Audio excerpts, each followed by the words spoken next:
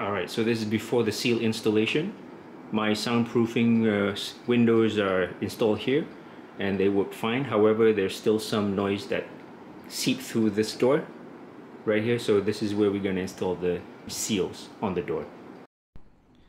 So I closed the drapes, the curtains are closed, still daytime, but I closed the curtains and you can see the amount of light that's seeping through the door. So this is the part that is not airtight, if you may, that the seal will help to close. Alright, so we're going to install the seals over there, all the way here, on that side, and in between that. So the source of noise is from the train there, and that's what we're trying to fix with these seals. Alright, so these are the seals. I think you can get one door out of this one roll. The thing, I don't think we're going to be using double. So what we can do is we're going to split this in half, like that, and then peel this off, and then stick this on the wherever we need it to seal. Alright?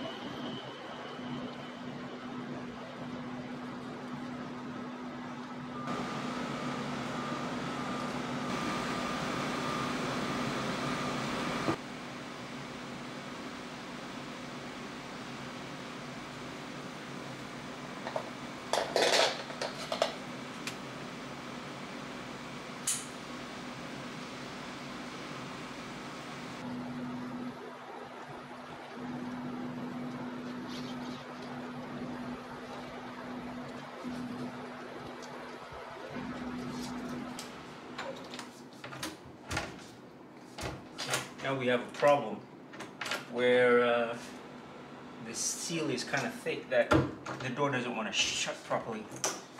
So there needs to be some sort of adjustment. Right, here's what I'm talking about. So that's all the seal.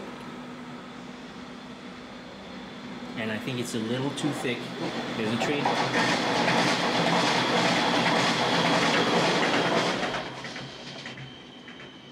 It's pretty good. If only it can close. So it can't close right now. So you can see,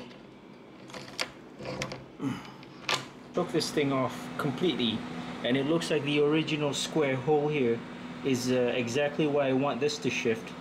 So I guess I can just use this without this thing. Let's check this out.